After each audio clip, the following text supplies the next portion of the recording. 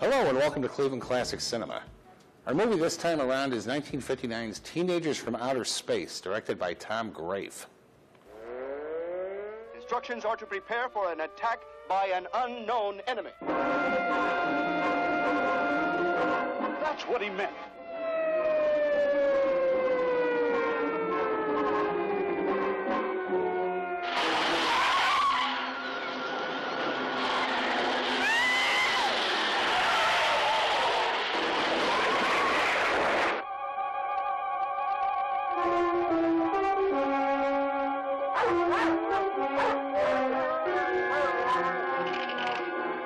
Hey, who do you think you are, anyway? Answer me or I destroy you.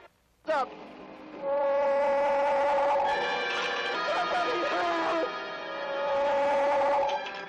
There's something behind this, something we don't understand.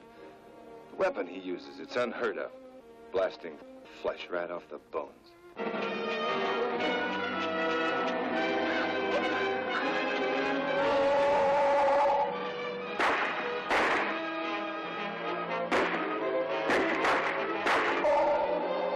Master control to fleet, set flight pattern to -.08. Increase speed. They're coming right at us! Get down inside the cave!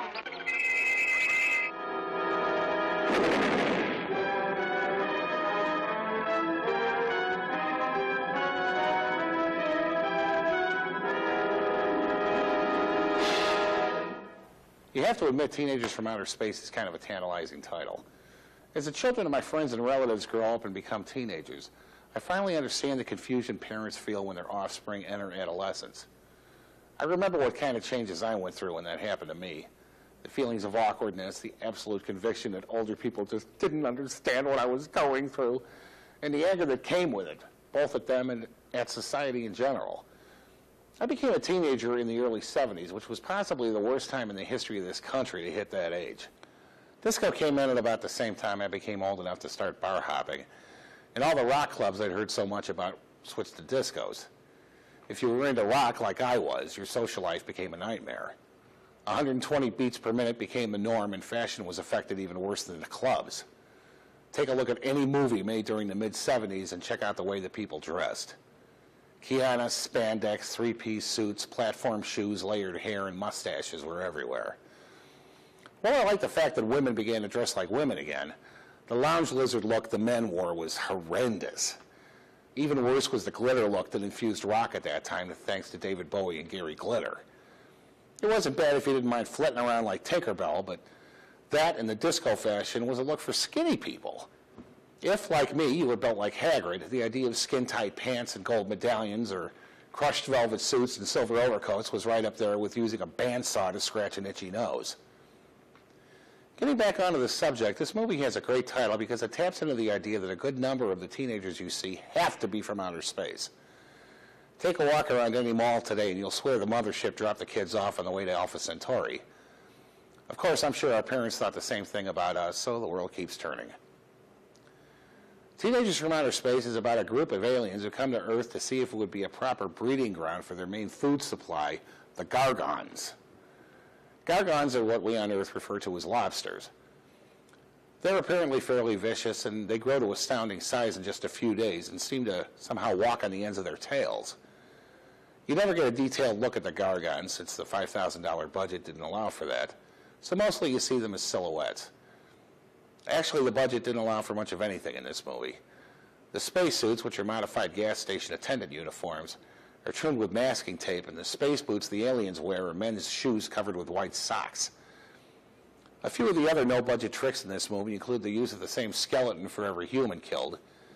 If you look closely, you'll see the letter J in a circle written on the left hip bone. And if you don't look too closely, you'll see the eyeballs screwed into the top of the skull along with the bolts holding the bones together at the joints. Other things include the incredibly phony beards and mustaches, the lack of teenagers of any kind in the movie, and the lack of blank cartridges used during the City Hall shootout. If you look, and again, you don't have to look that closely, you'll notice that when the guns fire, the flame spitting out of the barrels isn't flame at all, but scratches on the film. The house Grandpa and Betty Morgan live in is a real house. Grafe conned an old woman into letting them use her house and electricity by claiming to be a UCLA student working on a film. The best touch, though, has got to be the ray gun the trigger-happy Thor uses to blast just about everyone and everything he comes into contact with. This prop is actually a Hubley atomic disintegrator ray gun, manufactured in the early 1950s. This particular toy sold for about 10 cents at the time it was new and is now demanding nearly $300 on eBay. You may notice that sometimes the dialogue seems out of sync with the images, and the reason for this is that the dialogue was recorded before the movie was shot. Just about all the Teenagers from Outer Space was photographed on location, and when movies are shot on location, there's a lot of extraneous noise that can't be avoided. So a filmmaker will spend a lot of money on studio time looping the dialogue.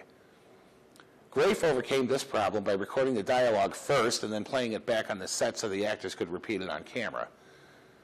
I can only imagine what syncing it in post was like.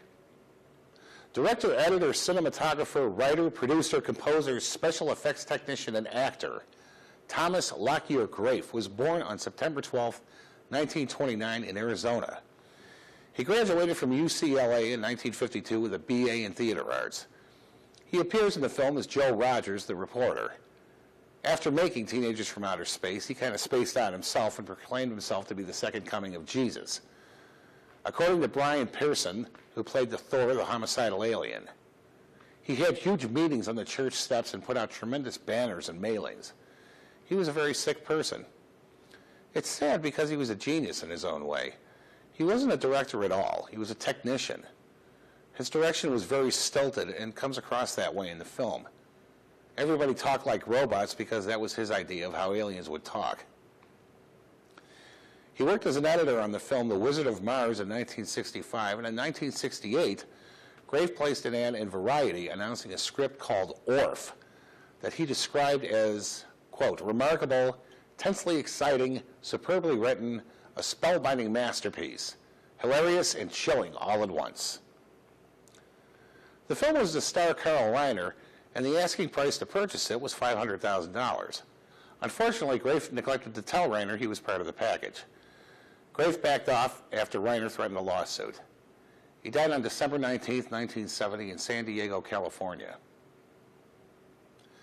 David Love, who appears in this film as Derek, was in 4 other films, his last being 2004's Jack the Snipper. According to the producers, Brian and Ursula Pearson, Grafe and Love, who were involved in a homosexual relationship, also shared a kind of mentor-protege link. Ursula Pearson remembers, Tom was closely associated in his personal life with David Love, who plays the leading role in Teenagers. We knew that Tom and Dave were homosexuals. We were very well acquainted with them and spent a lot of time together. David was the prodigy of Tom. He had very little experience in acting or anything. He was a childlike character. Tom gave him this opportunity to become something, hoping, I'm sure, for stardom. That's why Tom made the picture with David in the lead. Every actor hopes for stardom, and David Love hoped for that. As far as I can ascertain, Love is still alive and well and living in Los Angeles, California. Brian Pearson, as I mentioned before, appears in this film as Thor, the homicidal alien. He and his wife Ursula, who appears as Hilda, Professor Simpson's secretary, put up the $5,000 budget for this movie. When Warner Brothers Distribution picked up Teenagers to put it on the lower half of a double bill with Gigantus the Fire Monster, the Pearsons ended up having to take Grafe to court in an attempt to recoup their investment. Teenagers from Outer Space was the only movie they appeared in. Dawn Bender, who plays Betty, appeared in 8 movies, starting as an infant in 1937's Confession. Teenagers from Outer Space was her last film.